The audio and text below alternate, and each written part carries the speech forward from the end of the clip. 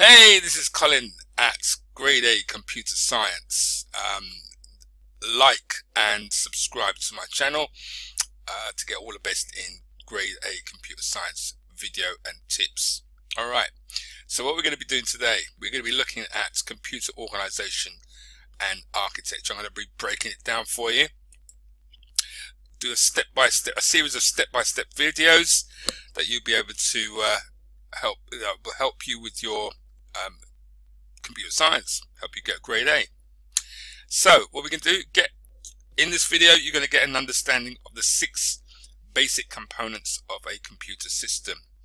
At the end of the session you should be able to draw out and label a diagram showing the basic internal components of a computer system and be able to answer a few questions about its makeup.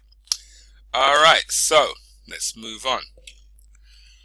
Alright, so here they are. These are the internal components of a computer system. You've got 6 components, okay, 6 components. You've got the processor, or the CPU. You've got the main memory. You've got the input-output controllers, or the I/O controllers. You've got the address bus, the data bus, and the control bus. Alright, so those 6 components, you should be able to list them out and draw that diagram. Alright, moving on. So, first of all, what I want to do is look at the CPU. Now, these are the brains of the computer. It's very important that you have a CPU because otherwise nothing's going to work. And the CPU stands for Central Processing Unit, or the processor. Okay, and the processor has some memory on it as well, known as registers. And that memory can be used for both programs and data. So you can actually put program data, those are the instructions that you need to make the computer do something, and the data on those that needs to be operated on. Yeah, and I will explain all that very shortly. Okay, so there's your CPU.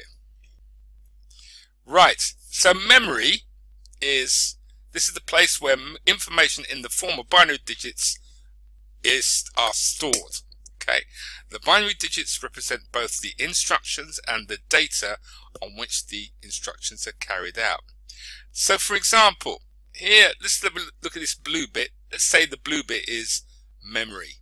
Okay, and within that memory we have, well, in this case we've got a number of, these are decimal numbers, these are not binary numbers, but it just makes it easy for you to recognize. So these are decimal numbers, and these decimal numbers are in different memory locations. Alright, so we know that 3 and we know that we've got 2, but there's also an instruction which is the plus instruction. So we say 3, which is the data, plus, so we're saying we need to add 3 plus another number which is in the memory location. So these 2 numbers in these boxes need to be added. So these 2 numbers could contain any data really, but in this case they have 3 and 2. So we add the 2 together because of the instruction. 3 plus 2 is equal to 5, and we pop the 5, or the answer to that number, into another memory location. Alright, now we're going to go over this a little bit in another video, but that's the idea behind how memory is used. Excellent. Now, so we're going to look at the buses on a computer, not the wheels on a computer. Sorry, the wheels on the bus go around.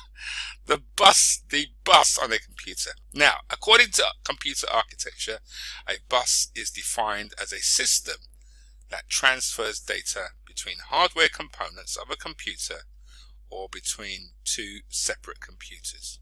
Alright, so you can use the bus to convey information between different bits of hardware. So you've got the CPU, you've got the memory, and also we've got the input and output, which would be things like the video, your monitor, or your keyboard. So, it is a set of parallel wires connecting 2 or more components of a computer. Right, so parallel wires connecting 2 or more components of a computer. Right. So that's the idea of a bus. And here you've got the control bus, you've got the address bus, you've got the data bus. Excellent. Let's move on up. Now, just by way of illustration, you can see here that here are the buses.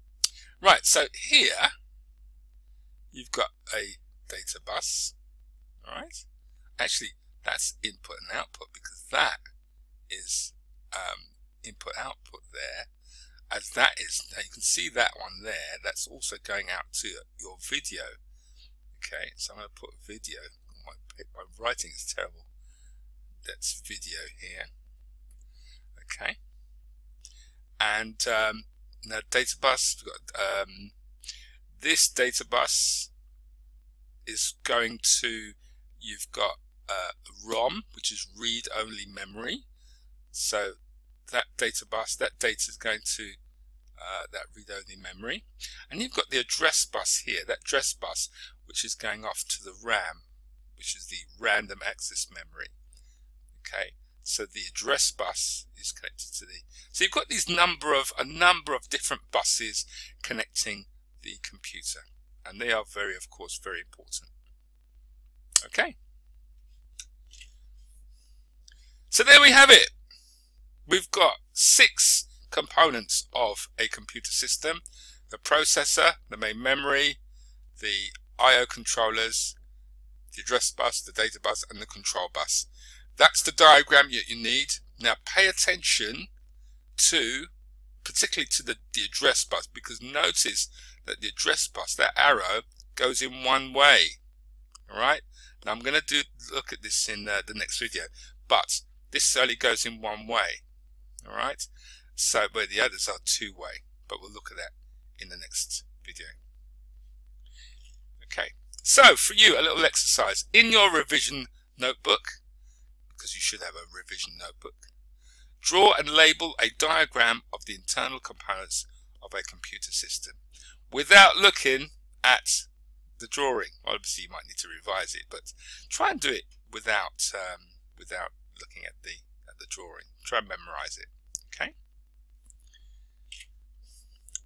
So, in the next video, we're going to understand a little bit more about the role of the computer system components and how they relate to each other. And in actual fact, we're going to be looking at the buses on the system. This is Colin Baptiste from Grade A Computer Science. Like, subscribe, and comment on the video.